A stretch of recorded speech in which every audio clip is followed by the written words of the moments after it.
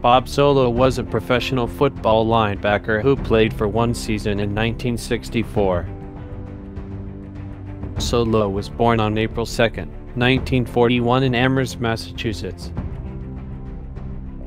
In college, Soleau played for the William and Mary tribe in Williamsburg, Virginia. In 1962, he was named All-American in college and was named SoCon Player of the Year.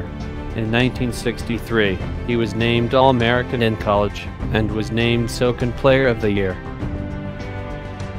Soleau was drafted by the Pittsburgh Steelers in 1964 in the 11th round as the 150th overall. Over one season, Soleau played for the Pittsburgh Steelers.